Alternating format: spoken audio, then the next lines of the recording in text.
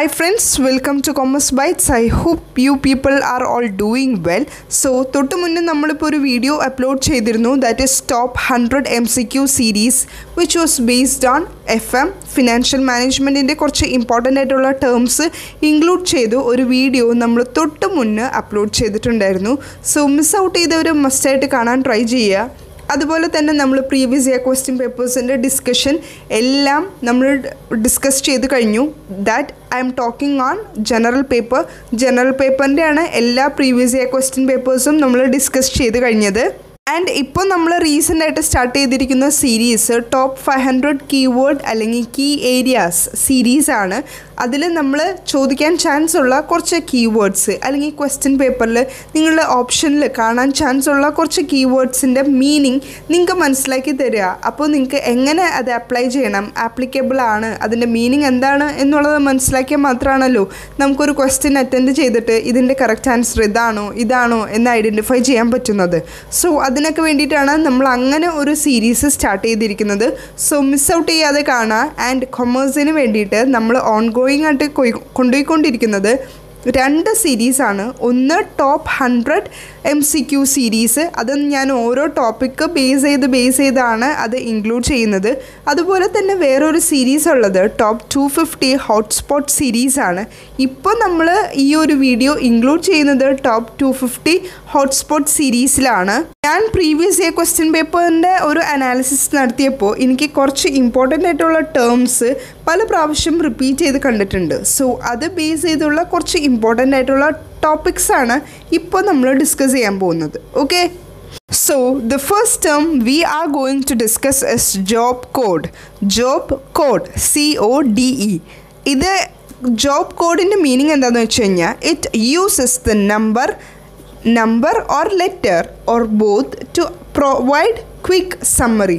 ഒരു കറക്റ്റായിട്ടുള്ള ഒരു സമ്മറി കിട്ടാൻ, ഒരു ക്വിക്കായിട്ടുള്ള ഒരു സമ്മറി കിട്ടാൻ വേണ്ടിയിട്ട് നമ്മൾ യൂസ് ചെയ്യുന്ന ഒരു ലെറ്ററോ അല്ലെങ്കിൽ ഒരു നമ്പർ വെച്ച് നമ്മളൊരു കോഡ് വെച്ച്, ഇപ്പോൾ C1 അല്ലെങ്കിൽ C2 സെക്ഷൻ അങ്ങനെയൊക്കെ നമ്മൾ കേട്ടിട്ടില്ലേ, അത് ഐഡൻറ്റിഫൈ ചെയ്യാൻ വേണ്ടിയിട്ടാണ് അവരങ്ങനെ ഒരു ജോബ് കോഡ് പറയുന്നത്. അതിനെയാണ് ജോബ് കോഡ് എന്ന് പറയുന്നത്. ഓക്കെ, ഇനി നമ്മൾ ഡിസ്കസ് ചെയ്യാൻ പോകുന്നത് which is very important, which is the most picked topic by the examiners of Kerala set question paper prepare ചെയ്യുന്ന ടീമുകൾ കൂടുതലായിട്ട് സെലക്ട് ചെയ്യുന്ന കുറച്ച് ഏരിയാസാണ് ഇനി നമ്മൾ ഡിസ്കസ് ചെയ്യാൻ പോകുന്നത്. ഫസ്റ്റ് പോയിൻ്റ് ജോബ് അനാലിസിസ് എന്ന് പറയുന്നത് ഒരു എല്ലാം കൂടെ ഉള്ള ഒരു മിക്സപ്പാണ്. അതായത് it is A process of gathering information about the job. ഒരു പെർട്ടിക്കുലർ ജോബിനെ ബേസ് ചെയ്തിട്ട് നമ്മൾ ഡീറ്റെയിൽസ്, ഇൻഫോർമേഷൻസ് എല്ലാം കളക്ട് ചെയ്യുന്നതിനെയാണ് ജോബ് അനാലിസിസ് എന്ന് പറയുന്നത്. ഓക്കെ, ഗ്യാതറിങ് ഇൻഫോർമേഷൻ എന്നുള്ളതാണ് അവരുടെ ഫസ്റ്റ് പോയിൻ്റ്. സെക്കൻഡ് പോയിൻ്റ് അതൊരു പ്രോസസ്സാണ് അല്ലേ. ജോബ് അനാലിസിസ് അവർ ആ ഇൻഫർമേഷൻ എല്ലാം ഗ്യാദർ ചെയ്യുന്നത് അതൊരു പ്രോസസ്സാണ്. ഇനി നെക്സ്റ്റ് പോയിൻ്റ് ഈ ഒരു ജോബ് അനാലിസിസിൽ ഇൻക്ലൂഡ് ചെയ്യുന്നതാണ് task, responsibilities, skill, abilities, working conditions and adaptability of A certain job. ഒരു പെർട്ടിക്കുലർ ജോബിന് വേണ്ട ടാസ്ക്, ആ ഒരു പെർട്ടിക്കുലർ എംപ്ലോയി എന്തൊക്കെയാണ് ചെയ്യേണ്ടത് എന്നുള്ള ഒരു ടാസ്ക്. പിന്നെ റെസ്പോൺസിബിലിറ്റി, ആ ഒരു പെർട്ടിക്കുലർ എംപ്ലോയിക്ക് നമ്മൾ എന്തൊക്കെ റെസ്പോൺസിബിലിറ്റീസ് ആണ് കൊടുക്കുന്നത് എന്നുള്ള റെസ്പോൺസിബിലിറ്റി. പിന്നെ എന്തൊക്കെ സ്കില്ലാണ് ആ പെർട്ടിക്കുലർ എംപ്ലോയീസിന് വേണ്ടത് എന്നുള്ളത്. പിന്നെ ഇതിൻ്റെ ഉള്ളിൽ ഇൻക്ലൂഡ് ചെയ്യുന്നതാണ് abilities, working condition and അഡാപ്റ്റബിലിറ്റീസ്. Skills എന്ന് പറയുമ്പോൾ ഒരു പെർട്ടിക്കുലർ എംപ്ലോയി അല്ലെങ്കിൽ ഒരു പേഴ്സണ് വേണ്ട സ്കിൽ, ഒരു ജോബ് അവൻ പെർഫോം ചെയ്യാനായിട്ട് അവന് ആവശ്യമുള്ള കുറച്ച് സ്കിൽസ് ഉണ്ടല്ലോ, അതുപോലെ തന്നെയാണ് എബിലിറ്റീസും. പിന്നെ വർക്കിംഗ് കണ്ടീഷൻസ് ആൻഡ് അഡാപ്റ്റബിലിറ്റി, അതായത് ഒരു സർട്ടൻ ജോബ് ചെയ്യുമ്പോൾ ആ ഒരു എംപ്ലോയീസിന് നമ്മൾ പ്രൊവൈഡ് ചെയ്യേണ്ട കുറച്ച് വർക്കിംഗ് കണ്ടീഷൻസ്, നല്ല ഒരു ഗുഡ് വർക്കിംഗ് കണ്ടീഷൻ ഉണ്ടെങ്കിൽ മാത്രമാണ് ആ എംപ്ലോയീസിന് അവിടെ വർക്ക് ചെയ്യാൻ താല്പര്യം ഉണ്ടാവുള്ളൂ, അതുപോലെ അവൻ സാറ്റിസ്ഫൈഡും ആവുള്ളൂ. ഓക്കെ, അതുപോലെ തന്നെയാണ് അഡാപ്റ്റബിലിറ്റി. വർക്കിംഗ് കണ്ടീഷൻ ഗുഡ് ആണെങ്കിൽ adaptability it will be perfect. Okay, so ഇതൊക്കെയാണ് ജോബ് അനാലിസിസിൽ വരുന്നത്. ആൻഡ് ജോബ് അനാലിസിസിൽ വരുന്ന ഇനി 2-3 പോയിൻറ്റ്സ് കൂടെ ഞാൻ മെൻഷൻ ചെയ്തോട്ടെ. That is oral and written. ഈ ജോബ് അനാലിസിസ് എന്ന് പറയുന്ന ആ ഒരു ടേമില്ലേ, അത് ഓറലായിട്ടും ഉണ്ടാവും, അതുപോലെ തന്നെ റിട്ടൺ ആയിട്ടുള്ള സ്റ്റേറ്റ്മെൻ്റ് ആയിട്ടും ഉണ്ടാവും. And it helps in recruitment and selection. ഈ ജോബ് അനാലിസിസ് എല്ലാം നോക്കിയിട്ടാണ് നമ്മൾ റിക്രൂട്ട്മെൻറ്റും സെലക്ഷനും നടത്തുന്നത്. അതുകൊണ്ട് തന്നെ ഈ ഒരു job analysis helps in recruitment and selection. Okay, ഇനി next point questionnaire, check list, interview. ഇതെല്ലാം ഇൻക്ലൂഡ് ചെയ്യുന്നത് നമ്മൾ ജോബ് അനാലിസിസ് കൺസിഡർ ചെയ്തിട്ടാണ്. ഇതെല്ലാമാണ് ജോബ് അനാലിസിസിൽ വരുന്ന ഇമ്പോർട്ടൻ്റ് ആയിട്ടുള്ള പോയിൻറ്റ്സ്. ഇനി ഇപ്പോൾ നിങ്ങൾക്ക് ഈ ടോപ്പിക്ക് മനസ്സിലായിട്ടുണ്ടാവും. പക്ഷേ ഇനി ഞാൻ ജോബ് ഡിസ്ക്രിപ്ഷനും അതുപോലെ തന്നെ ജോബ് സ്പെസിഫിക്കേഷനും പറയുമ്പോൾ നിങ്ങൾക്ക് കൺഫ്യൂസ്ഡ് ആവാനുള്ള ചാൻസ് ഉണ്ട്. അതുകൊണ്ടാണ് ഞാനിപ്പോൾ അഡ്വാൻസ് ആയിട്ട് പറയുന്നത്. ഇത് മൂന്നും കൺഫ്യൂസ്ഡ് ആയി പോകരുത്. അത് ഓർത്തിരിക്കാനുള്ള ഷോർട്ട് ട്രിക്ക് ഞാൻ ഇൻ ബിറ്റ്വീൻ നിങ്ങൾക്ക് പറഞ്ഞു തരുന്നതാണ്. ഓക്കെ, സോ ഇനി നമുക്ക് ടൈം കളയാതെ ജോബ് ഡിസ്ക്രിപ്ഷൻ എന്താണെന്ന് നോക്കാം. ജോബ് ഡിസ്ക്രിപ്ഷൻ എന്ന് പറയുമ്പോൾ ഒരു പെർട്ടിക്കുലർ ജോബ് നമ്മൾ ചെയ്യുമ്പോൾ എന്തൊക്കെ ചെയ്യണം, നമുക്കുള്ള റെസ്പോൺസിബിലിറ്റി. ഇപ്പോൾ നമ്മൾ തൊട്ട് മുന്നേ മെൻഷൻ ചെയ്തല്ലോ, ജോബ് അനാലിസിസിൽ നമ്മൾക്ക് ടാസ്ക് പറഞ്ഞിട്ടുണ്ടാവും, റെസ്പോൺസിബിലിറ്റി പറഞ്ഞിട്ടുണ്ടാവും, സ്കില്ല് പറഞ്ഞിട്ടുണ്ടാവും, എബിലിറ്റീസ്, വർക്കിംഗ് കണ്ടീഷൻ, അഡാപ്റ്റബിലിറ്റി, ഇതെല്ലാം ഇൻക്ലൂഡ് ചെയ്യുന്നതാണ് ജോബ് അനാലിസിസ് എന്ന് പറഞ്ഞല്ലോ. സോ ജോബ് ഡിസ്ക്രിപ്ഷനിൽ വരുമ്പോൾ നമ്മൾ ചെയ്യേണ്ട ഡ്യൂട്ടീസ്, നമ്മൾ ചെയ്യേണ്ട റെസ്പോൺസിബിലിറ്റി, നമുക്കുള്ള authority, scope of the specific job, ഇതുപോലുള്ള കാര്യങ്ങളാണ് ജോബ് ഡിസ്ക്രിപ്ഷനിൽ ഇൻക്ലൂഡ് ചെയ്യുന്നത്. ഓക്കെ, ഇതുവരെ കൺഫ്യൂഷനൊന്നുമില്ലല്ലോ. ഇതിനെ സിമ്പിളായിട്ട് ഞാനൊരു പോയിൻ്റ് പറഞ്ഞു തരാം എന്ന് പറഞ്ഞില്ലേ, അതെന്താണെന്ന് വെച്ച് കഴിഞ്ഞാൽ ജോബ് അനാലിസിസ് ഒരു ടോപ്പിൽ നിങ്ങൾ എഴുതുക. എന്നിട്ട് ജോബ് അനാലിസിസിൽ നിന്ന് രണ്ട് സൈഡിൽ നിന്ന് ഒരു ആരോ വരയ്ക്കൂ. ജോബ് അനാലിസിസിൽ വരുന്ന ഫസ്റ്റ് പോയിൻ്റാണ് ജോബ് ഡിസ്ക്രിപ്ഷൻ, ഫസ്റ്റ് ആരോ. ഇനി സെക്കൻഡ് ആരോ ആണ് ജോബ് ഡിസ്ക്രിപ്ഷൻ. ഈ ജോബ് അനാലിസിസിൻ്റെ ഒരു കോമ്പിനേഷനാണ് ജോബ് ഡിസ്ക്രിപ്ഷനും ജോബ് സ്പെസിഫിക്കേഷനും.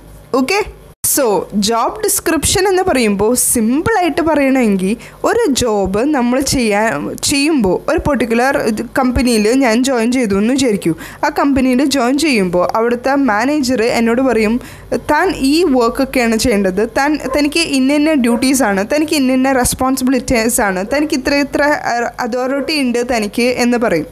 സോ ഇതെല്ലാമാണ് ജോബ് ഡിസ്ക്രിപ്ഷൻ. ജോബ് റിലേറ്റ് ചെയ്ത് വരുന്നതാണ് ജോബ് ഡിസ്ക്രിപ്ഷൻ.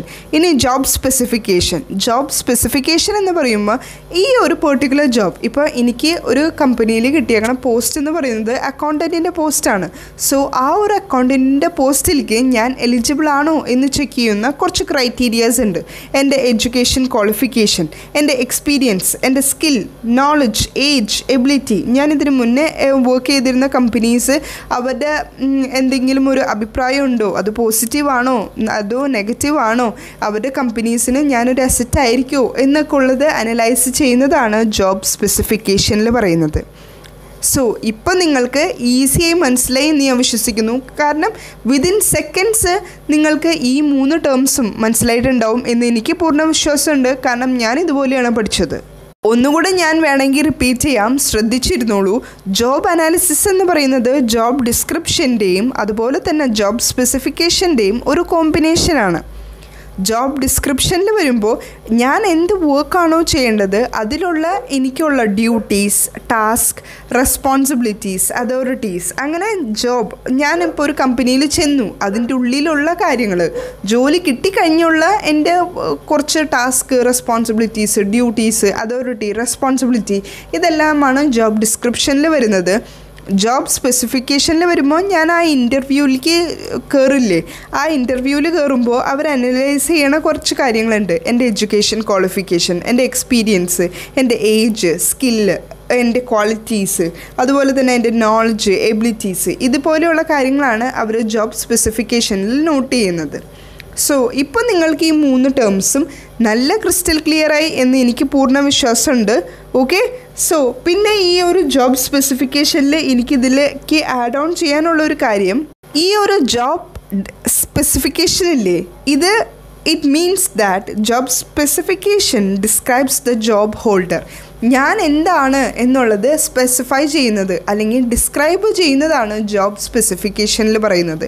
കാരണം എൻ്റെ ജോബ്, എൻ്റെ എഡ്യൂക്കേഷൻ ക്വാളിഫിക്കേഷൻ, എൻ്റെ ഏജ്, എൻ്റെ സ്കിൽ, എബിലിറ്റീസ്, ഇതെല്ലാം mention ചെയ്യുന്നതാണല്ലോ job സ്പെസിഫിക്കേഷനിൽ. So, job specification describes the job holder and job specification prepared from job description. നമ്മളുടെ ജോബ് ഡിസ്ക്രിപ്ഷനിൽ നിന്നാണ് ജോബ് സ്പെസിഫിക്കേഷൻ അവർ പ്രിപ്പയർ ചെയ്യുന്നത്.